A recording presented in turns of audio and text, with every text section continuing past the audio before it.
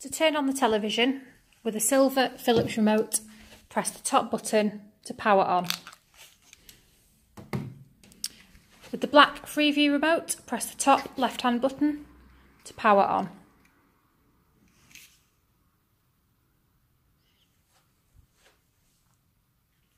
The picture will display. Select the middle OK button to navigate through the channels, and use the up and down arrow to select the channel that you'd like to watch. To select the channel, press the middle OK button again, and the channel will appear on the screen. To turn off, press the red power button on the Freeview box, and the same on the television.